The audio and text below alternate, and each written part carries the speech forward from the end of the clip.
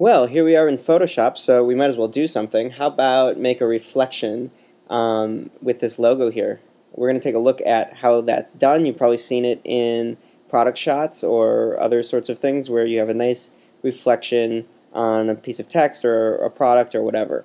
So it's really easy to do. All we have to do is take about half of this logo in this case, and so I'm just going to select that with the marquee tool and copy it and paste it into a new layer.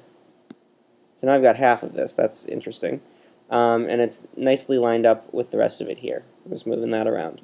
So I'm going to hit Command T or Control T on a PC, and I'm going to flip it vertically so it's the other way around.